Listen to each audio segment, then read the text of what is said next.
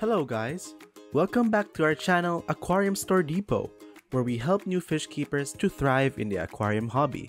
In the last video, we covered the 7 best snail species you can keep in your community fish tank, and we discussed why you should keep these snails in your fish tanks. But today, in this video, we will cover 4 pest snail species that you should avoid introducing into your community aquariums. Not thousands of these little beasts taking over your tank can be scary, and they can burden biological filtration and clog filter intake tubes. That is why you should avoid introducing pest snails to your fish tanks. So, I hope you now have enough knowledge of why you should avoid these snails, and with that said, let's move to our list of snails you should avoid. The species in this list tend to be those unwanted snails aquarists try to get rid of. But they also have their positive sides, so I'm not calling them straight up villains here. Instead, you are recommended to be very careful about adding them to your tank and try out some other snails listed in the last video. I will add a link to the description and the I button to learn more about the best aquarium snails. Now before we get started, here's where I ask for a hand on smashing that like button. Smashing the like button lets the YouTube algos know that this video deserves an algorithmic high five, while at the same time encourages me to make more videos just like this one.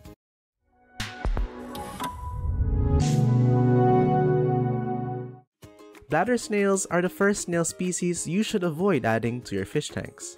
Bladder snails are a freshwater snail species that many aquarists have in their tanks. However, these snails aren't usually added to fish tanks by choice. These distinctive looking snails have the ability to breed fast, and since they are hermaphroditic, you only need one to start a colony. Bladder snails don't dig, they breathe air from the surface, although they spend most of their time cruising around on surfaces in your tank. They feed on algae, waste, and uneaten food but do not damage plants. However, they will feed on damaged or dead plant matter. After bladder snail, you should avoid adding Ramshorn Snail to your fish tank. Ramshorn snails often find their way into aquariums accidentally on new plants. They are one of the most common pests of snails in the aquarium trade.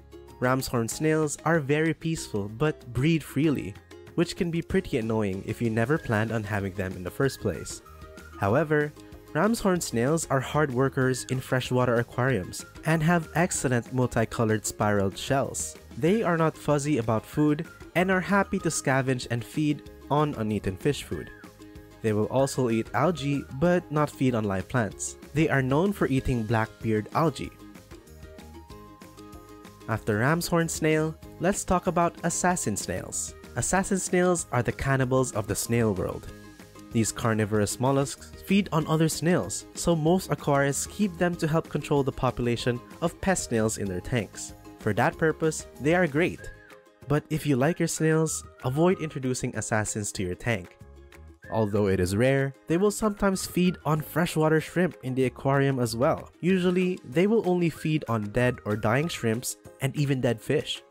If you don't have other snails, you can still keep this species if you provide them with a high-protein sinking food.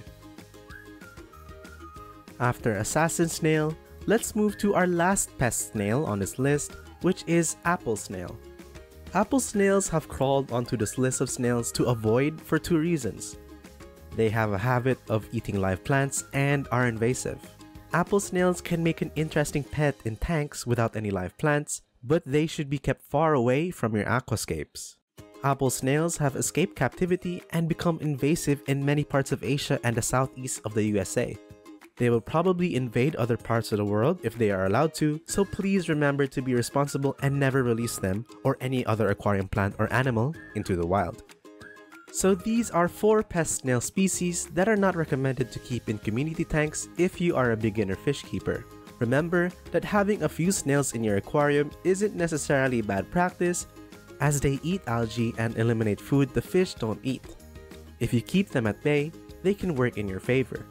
I hope this video helped you with why you should consider the best aquarium snails instead of the ones mentioned in this list. If you like this video, please subscribe to our YouTube channel, Aquarium Store Depot, where we discuss all the aquarium related topics and help you thrive in the aquarium hobby. And if you want to know about snails that you can keep in the fish aquarium, watch our freshwater aquarium snails video, where we have covered the best 7 snails that can be kept in community tanks. If you have any queries or problems related to the aquarium hobby, join our Facebook and Discord groups where beginner to advanced fish keepers share their personal experiences. I am sure you will also find your solution if you face any fish keeping issues. Thanks for watching this video.